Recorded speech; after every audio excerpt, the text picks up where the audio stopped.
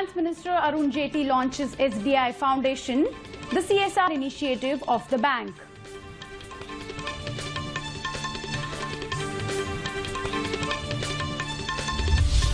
Chief Minister Devendra Fadnavis inaugurates housing scheme for women, Beedi workers in Solapur.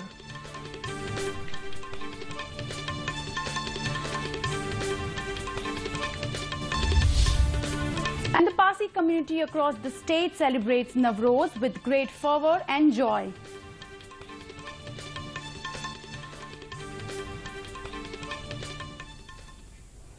Thank you. Good evening and welcome to Metroscan from Mumbai. I am Mamta Bhatt. Let's see the news in detail. State Bank of India today launched SBI Foundation, which will be the implementing agency for corporate social responsibility, that is CSR activities of the lender. Finance Minister Arun Jaitley unveiled the logo and website of the SBI Foundation.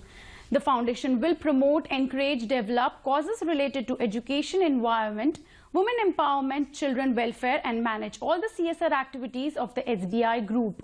Appreciating the initiative, Finance Minister said that SBI is very active in social sector. He also recognized the bank as trendsetter. Despite systematic challenges faced by SBI being public organization, it is performing well and is setting trends and implementing social schemes. Minister of State for Finance Jayat Sinha and Hashmukh Adai, Secretary Department of Financial Services, were also present on the occasion. I have not the least doubt that almost in every socio-economic initiative that the government has taken, whether it was the Janadhan program recently launched by the Prime Minister last year, or it was the social sector insurance schemes, it was the public sector banks which did a commendable job, and the State Bank of India was virtually the market leader even in those spheres.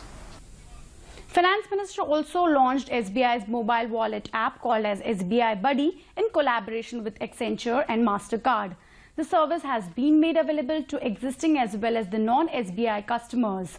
The mobile wallet app can be used to send money to new and registered customers, book for movies, flights and hotels as well as for shopping.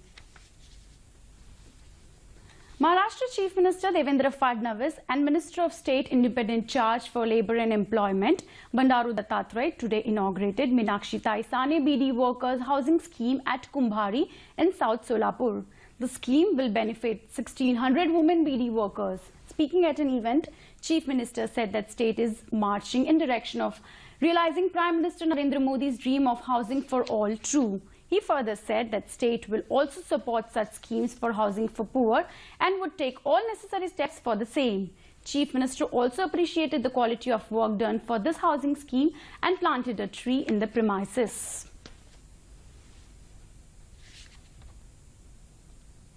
The Parsi community today celebrated Navros, commonly known as the Parsi New Year, with great fervour. The New Year is celebrated a day after Pateti, which marks the last day of the mourning period. All the Zoroastrians observe the festival of Navros by performing all the rituals and rites with full devotions and duty. People from the community were seen visiting the Agyari or fire temple to offer their prayers. They spent the day by visiting friends and relatives and by exchanging good wishes and blessings. Chief Minister Devendra Fadnavis extended his greeting to the community on the auspicious occasion. Excitement and preparations run high for the flag hoisting ceremony of the three akhadas in Nashik, which will be held on August 19th at the ongoing Kumbh Mela. Maharashtra Chief Minister Devendra Fadnavis, Nashik Guardian Minister Girish Mahajan, along with various other important leaders, will also be present for the historic flag hoisting ceremony of the three major akhadas. BJP President Amit Shah is also expected to be present on the occasion. The flag hoisting ceremony will formally mark the beginning of the Kumbh Mela in Nashik. Government officials are all equipped with the high police security and emergency aid for the historical event. And the father of the Green Revolution and the former Maharashtra Chief Minister Vasantrao Naik's death anniversary was observed across the state today. In Vidhan Bhavan, Deputy Speaker Vasantrao Naik paid floral tributes to the statue of Vasantrao Naik. Vasantrao Naik is remembered for his contribution to the land reform as the Revenue and Agriculture Minister of Maharashtra. The industrialization of Maharashtra is largely the legacy of his progressive industrial policies. Naik till date remembers as the longest-serving Chief Minister of Maharashtra. And NCP has suspended its disgraced MLA Ramesh Kadam from the party, according to the announcement made by the state president Sunil Tatkare at a press conference in Ratnagiri. NCP MLA Ramesh Kadam was arrested yesterday from the Pune by the CID and sent to police custody by Mumbai local court till 25th of August. Kadam is accused of irregularities worth over 150 crores in Maharashtra government-run Anubhav Sate Development Corporation. Kadam has allegedly transferred over 150 crore funds to the organization headed by him. The money was meant for the welfare of backward communities for whom the corporation was set up. And bringing fashion to the next level, renowned designer Manish Malhotra did a special preview of his upcoming Lakme Fashion Week Winter Festival 2015 show collection in Mumbai. The preview started with the models walking out with new collection. This is the first time Manish Malhotra has come up with the men's collection for the Lakme Fashion Week in association with Philips India.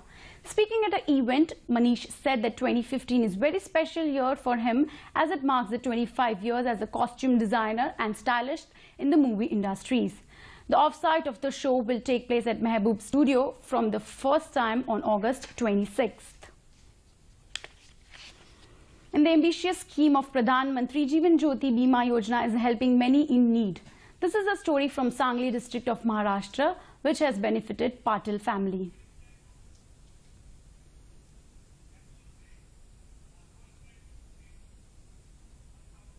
Jeevan Jyoti Bima Yojna, government's ambitious scheme, which offers life insurance cover of 2 lakh rupees for a premium of 330 rupees annually, is benefiting rural areas. This is an example of Sangli district's Shigaon village. Sanjay Nagnath Patil, a farmer, died due to cardiac arrest, but since Sanjay was a holder of Pradhan Mantri Jeevan Jyoti Bima Yojna, his son Swapnil was able to get the amount of 2 lakh rupees from the bank. मैं state bank में मेरे पिताजी का खाता था 330 रुपये भर के हमने वो पॉलिसी निकाली प्रधानमंत्री जीवन ज्योति बीमा योजना की और साधारण 2 महीने के बाद मेरे पिताजी का देहांत हो गया और मैंने बैंक में पूछा तो उन्होंने वो जो प्रोसेस बताई वो मैंने पूरी की और उसका मेरे को लाभ यानी कि 2 लाख रुपए मेरे को मिल गया। इसलिए मैं उस सरकार का आभारी हूँ और मैं सभी लोगों से आह्वान करता हूँ कि उस योजना का लाभ आप भी प्रामाणिक तरीके से ले लें। Patil was working at Shirala Milk Organization and had a state bank account where an annual amount of 330 rupees was paid. Son Swapnil contacted the bank and provided necessary documents. Within 4 days, the amount was credited into the bank account. Patil family is the first family to receive the benefit of Pradhan Mantri Jeevan Jyoti Bima Yojna in Sangli district. Bureau Report, DD News, Mumbai. Well, that's it then in this edition of Metroscan from Mumbai. Thanks for watching. Namaskar. It's over to Delhi studios.